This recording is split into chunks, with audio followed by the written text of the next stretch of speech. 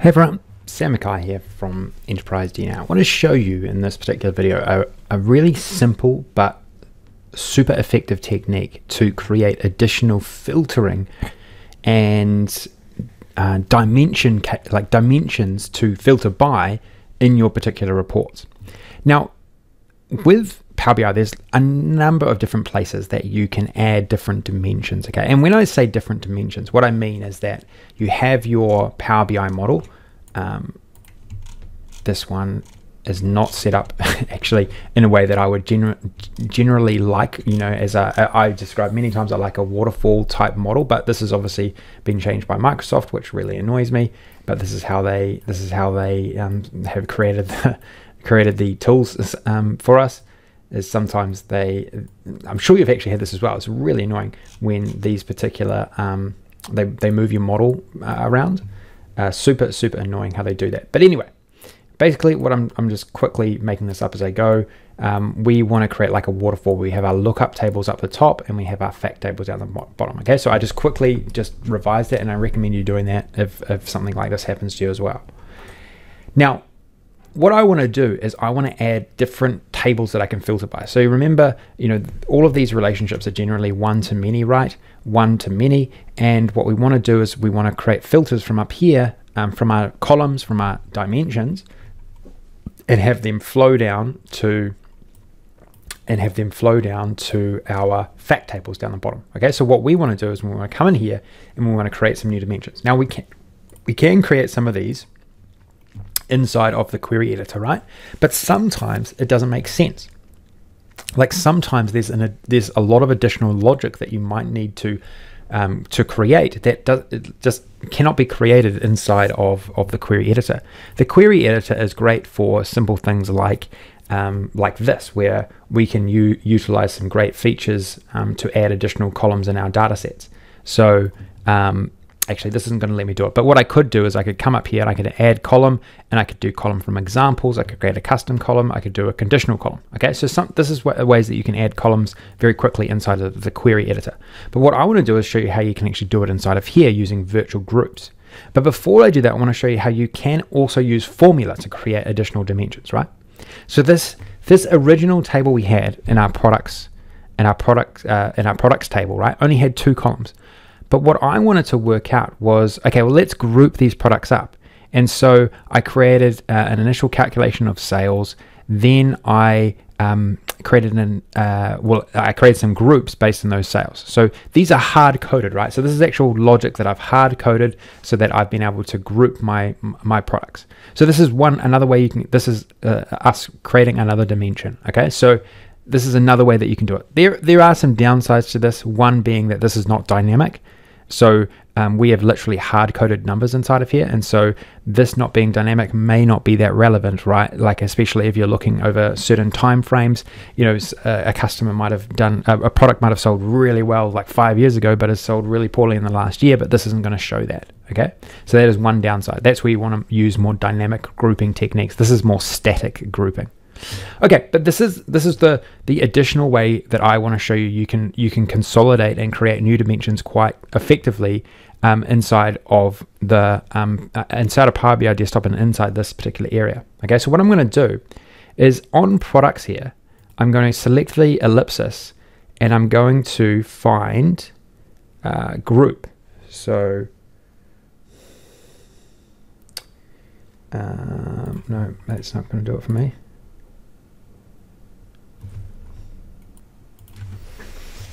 So you actually have to do the ellipsis on the product name, sorry. So if I click on product name, I can go new group. So you actually got to do it on the column that you want to actually aggregate up. So I'm going to go new group. And within here, I can then create these groups like quickly and in a dynamic way. Okay, so this obviously is a demo data set. But what might happen is you'll have a data set which has a lot of values, and you might want to aggregate these up in some way by creating a new dimension. And so what I'm going to call this is product categories maybe. Okay, so maybe product categories doesn't exist in your particular data set, but I know that these particular products are in one category, and I'm going to select them. I was just holding down Control, and I'm going to say, okay, this is the wholesale category or something like that. Okay, these are in the wholesale category. Then I can come through here and I can select a few more. I'm just going to hold down Shift or Control just to select a group of them. And obviously, you know, this will make a lot more sense on data that you're actually operating in. And remember that I use this really extensively. I had a lookup table that was 500. No, it was more than 500. It was like close to 1,000 unique values, right? And so that was going to be no use to me in some sort of table, right? In some sort of visualization. 1,000 values is not going to produce an insight. So what I wanted to do was I wanted to really roll these up into a different calculation, or create a different dimension that we could aggregate up at, okay? And so I didn't need to go and create a new table or anything. What I could do is I could just create this virtual grouping very quickly inside of here, okay? And so maybe this could be the export category, something like that, okay? Then I'm going to create one last one here as an example. I'm going to group this, and I'm going to call this the local category. Okay. So what I've done is I've quickly created 3 distinct categories or groups here, and then the rest that I don't want to put in anything, I just want to be sort of a dynamic other group. I can click on this and I can say other group here. Now, why this is important is because products are added later on, or new items are added later on, you want to make sure they actually go into a category that you can see, right? Maybe you want to actually make this other category just stand alone, so that when something actually goes in here, you realize, okay, I've got to come back here and I've got to allocate it to a specific group. Okay, so then I can go okay, and then I can see that this particular grouping, this dimension, has been placed inside of my particular report. And now very quickly, and this is just an example piece of analysis on some marketing data, I can actually use this dimension here. So I'm going to come here and grab product categories like so, and you'll see that these categories now are part of my model, and I can come in here and grab a particular data point that I've pre-calculated, and then all of a sudden I have a new visualization which is rolled up at a different a hierarchy. Basically, it's not at like every single product, which would look silly compared to what I've now created, which is a grouping system which didn't exist in my model earlier. Okay, it didn't actually exist in my raw tables. Okay, so if I just, like, by contrast show you what this looks like by having all of these products, like, obviously that's, you know, it's just not as compelling in a lot of cases as this, because there's just too many data points. Maybe you want to show it as like this, but again, there's just a lot of data points when you can roll them up in a category like this. Remember, this can also be used as a filtering mechanism as well, because it's, again, part of your core model. Okay, you can always go in and update these. So I could come back here and I could click on the ellipsis and go edit groups, and I can always come in and update them. So maybe I want to actually group some of these ones now. I can just select them and then select what I want to put them in, select local category. So I was just holding down Control while I was doing that, and then I go group, and then those ones will then go into that group. I can then do the same here. Maybe when I add these to the wholesale category. Oh, I didn't do it. I didn't push group, sorry. Maybe I want to put these ones in here, right? Just go group, like so. And then now things will change up based on those new additions that I've made, those changes I've made. Right? What's also cool though, is you can actually create groups on groups here.